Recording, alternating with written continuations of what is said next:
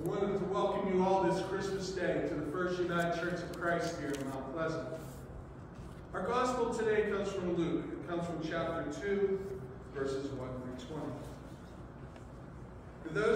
In those days, a decree went out from Caesar Augustus that all the world should be enrolled. This was the first enrollment when Quirinius was governor of Syria, and all went to be enrolled, each to his own city. And Joseph also went up from Galilee, from the city of Nazareth, to Judea, to the city of David, which is called Bethlehem, because he was of the house and lineage of David, to be enrolled with Mary, his betrothed, who was with child. While they were there, the time came for her to be delivered, and she gave birth to her firstborn son, and wrapped him in swaddling cloths, and laid him in a manger, because there was no place for them in the inn. And in that region there were shepherds out in the field, keeping watch over their flocks by night. And an angel of the Lord appeared to them, and the glory of the Lord shone around them, and they were filled with fear. And the angel said to them, Be not afraid, for behold, I bring you good tidings of great joy, which will come to all the people. For to you is born this day in the city of David a Savior, who is Christ the Lord. And this will be a sign for you. You will find a babe wrapped in swaddling cloths and lying in a manger.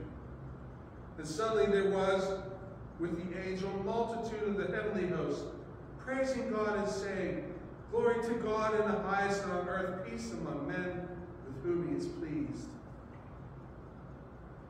When the angels went away from them into heaven, the shepherds said to one another, Let us go over to Bethlehem and see this thing that has happened, which the Lord has made known to us. They went in haste and found Mary and Joseph and the babe lying in a manger. And when they saw it, they made known to them the saying which had been told them concerning this child. And all who heard it wondered at what the shepherds told them. But Mary kept all these things, pondering them in their hearts.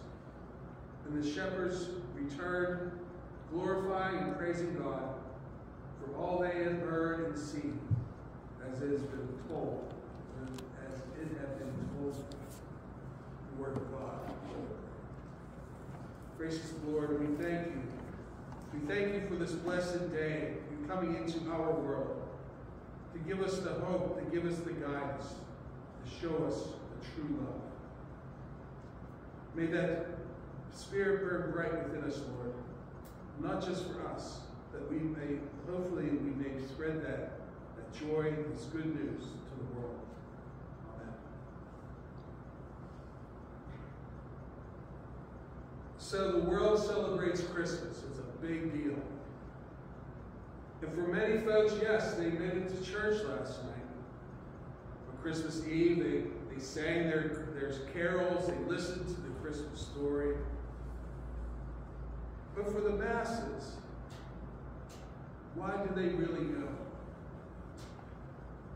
Many only do so for it's what they do. That's what you do on Christmas Eve. There's one of 2 times of the year you go to church, either Easter morning or Christmas Eve.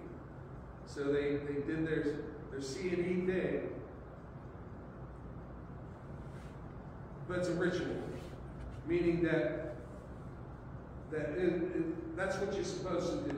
That's what you do on Christmas Eve. You go to church. It's a tradition. Believe me, it's a great tradition.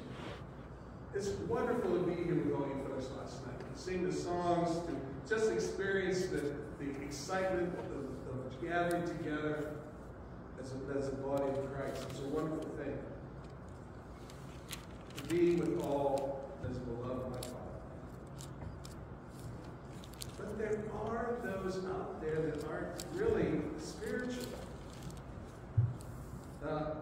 They don't really have a calling or a yearning. It's just something that they do, something that I better do or my folks are going to be mad at me. Just something you always do without much thought, without much thinking. It's just part of the traditions, the ritual of Christmas. Now, those of us who came today to church, I commend you. You came to worship on Christmas Day. That is a true expression of your devotion, folks. How many make it today? I know churches have canceled today's service. They weren't out. They did last night. That's enough. But being here today, celebrating Christmas, a true expression of devotion of you all, of the love shown for our Savior, Jesus Christ. For you had to go outside your comfort zone. You were thinking a little bit beyond the box to be here. I mean, with all the kids and everything, the presents and all the things that we have planned to do for Christmas Day. How many folks edit worship? But you made it. You placed your witness to Jesus Christ as the priority over our individual lives and our individual celebrations. And this desire to really witness to the birth of Jesus. Our gospel today was probably that first apparent example of that, with the shepherds in the field watching those flocks by night. You know, they not only put themselves out of their norm. You know, it's like they could have seen the angel, they could hear the whole heavenly host and all that stuff. They could have said, this is wonderful. They would praise God, but hey, we still got sheep here. I'm not sure if it's a good idea to go anywhere. We know he's in Bethlehem, but there's some risk involved.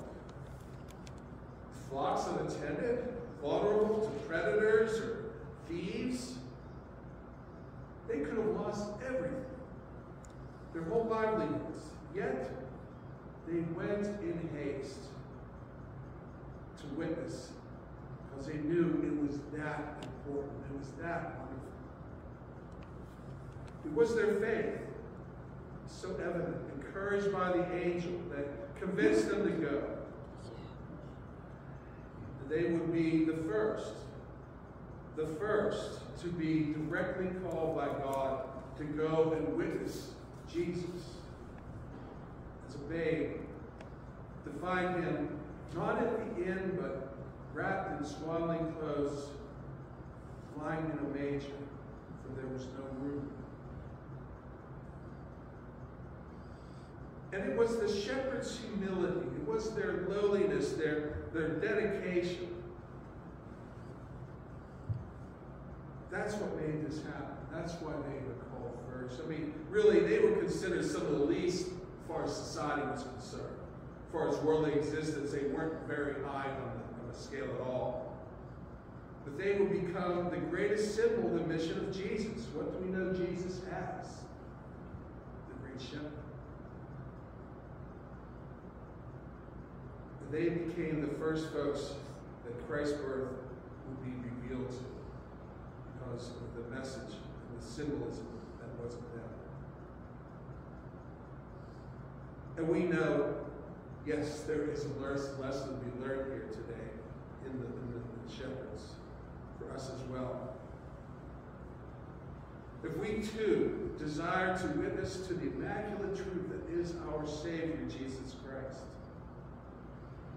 our lives too must be lived as was the shepherds, with humility, lowliness, meaning not to be so full of ourselves, and in true dedication to God in our faith walk, even putting ourselves in jeopardy at times before he calls us to go. It is our witness of belief in all aspects of our lives. That's where God calls us to go witness to Jesus.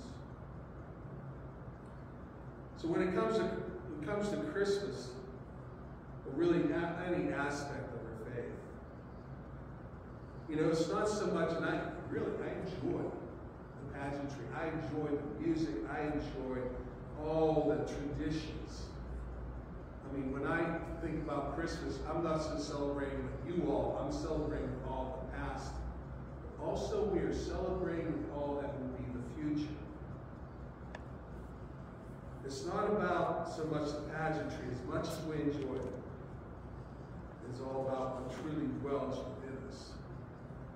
It is that light that's come to the world in Jesus Christ. Amen. So we time with a moment of prayer. Gracious God, we thank you for this day of remembrance, but more so of anticipation of what's to come. The truth of Jesus Christ has come into our world. May we be the proponents of the truth, to spread the good news, to live as the example of light which you brought to us. Lord, help us always to be your true church, giving you the glory. Gracious God, there's people in our communities too who need your help and healing, and we ask your grace to be upon them. People like Helen Bellier, Ethel Benedict, Benny Edwards, the Shaw family, Nancy Seebeck, the Anderson family, Cami Shincation, Mary Ann Owens, Kelly Butler, Susan, Ken and Ida Wiltrout, Bill and Deb Bachman, and Reverend Dawn Watkins. And gracious God, we also raise these names to you now in our hearts for your help, for your healing. Gracious God, as you know best, keep, help, and protect and guide us in your ways. This we ask in Jesus' name, who taught us to pray, saying, Our Father, who art in heaven, hallowed be thy name. Thy kingdom come, thy will be done on earth as it is in heaven. Give us this day our daily bread. Forgive us our debts as we forgive our debtors. Lead us not into temptation, but deliver us from evil. For thine is the kingdom, the power, and the glory forever. Amen.